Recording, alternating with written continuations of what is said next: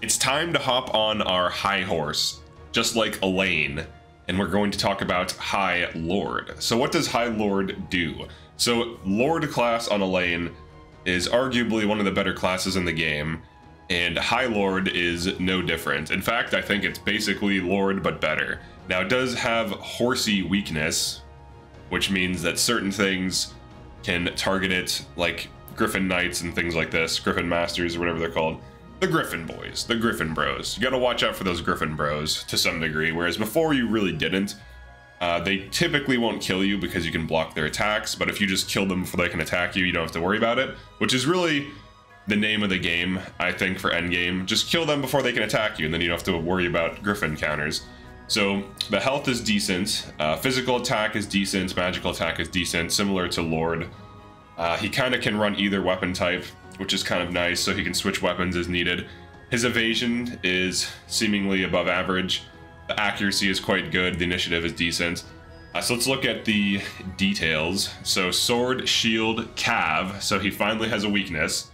Before he was sword, shield, infantry. He now deals 2 times damage to infantry, which is nice. So that if he does big attacks, especially to infantry, which is like most of the enemies, he's gonna deal pretty big damage. 300 mobility now, 5 stamina, cav, but he still maintains his gain more valor points when defeating enemy units, making him a very good party leader. Now for the rapport bonuses for this particular team, he gains some evasion, accuracy, crit, and magic attack. So depending on what you want to run him on, like you could run him on Runic Blade, but his skills are kind of crazy. So, all right, first of all, let's go over all the skills. So Lean Edge, Cav Slayer, these are things from Lord. Lean Edge allows you to heal, and then you heal more. And this is based on your max HP. So if you have 100 HP and you use Lean Edge, you'll heal 25. If you have, 100 HP and you kill, you'll heal 50. So that's basically how it works. Cav Slayer, it inflicts Guard Seal, AP -1, passive point -1 on Cav. Does decent damage. It's really good at shutting down enemy cavs and disabling them. But the big thing here, I think, is Spinning Edge. This is absolutely ridiculous, this attack. So when you first read this, you're thinking, okay, what are we looking at here? 60 potency, 2 attacks, all right, 120 potency. Attack a row, so row attack for 120. Ignores 50% of target's defense. This is the thing that makes it crazy. Ignores 50% of target's defense and grants the user +1 passive point if the target is defeated. Now I'm going to show you the combo I use with this in a second, but he also has Noble Guard, activates before being hit by a physical attack. That's when he's about to get hit. Block enemy attack with Medium Guard, grants user +20% defense, grants user +1 passive point if you're at 50% HP or less. This is nice because if you're at half or below, he just refreshes it refreshes itself. Luminous Cover, cover an ally, grant that ally +20% defense. Rapid Order. This is a good ability, but I think in certain team comps, it's not really worth using. So there's usually better at the start of battle abilities, but you can switch to this if it matters. So it is nice to use. +20 initiative is a big deal. But typically, especially if you're running Rosalind in your team, her at the start of battle ability is way stronger. But this is nice if you're not running something else with a competing at the start of battle trigger. It's still really good. Sorry, so then we have Holy Guard. He can do this. This is from his shield. Astral Blade is from the ring. Hawkeye is from another item. All right, and then the order skills are the same. Valorious Order, increase damage dealt by 20%, reduce damage taken by 20%, grant first strike to all allies within range, lasts for 1 battle. This is fantastic for pushing bosses, especially if you need just a little bit of damage to kill in 1 stamina use, and then Royal Order just doubles XP. For an allied unit for 2 valor points.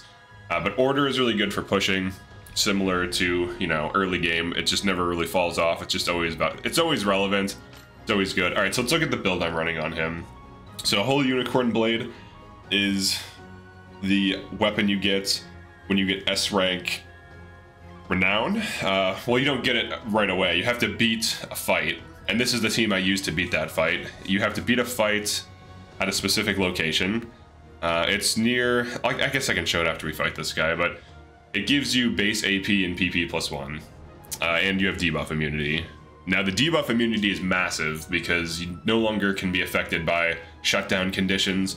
So certain things that would shut you down, like angel archers that inflict blind when you attack, are just no longer a factor. And you also just gain a huge amount of resources through your sword, which is fantastic, because then you can run whatever else you want as your additional weapons. I like Holy Knight Shield on him because it has good defense and guard rates. It also heals plus 10% when using active skill, so every time he uses an active skill, he chip heals, which is very nice. Ring of the Unicorn, when you get married, you get base AP plus 1 and then all stats plus 5, so that's just a flat out increase to everything, makes him effective. It also helps him with initiative, so he's a little bit faster. Then we have Sniper Amber Lens, which is accuracy plus 20. Hawkeye makes your next attack a true strike and a guaranteed crit. This is probably one of the most broken row attacks. 50% ignoring 50% of the defense and then getting a crit on that is pretty ridiculous. 120 potency is pretty decent as well, but 50% defense ignore is huge damage with crits. And then also for fun, I have him getting inspirationed by Gambler's Coin.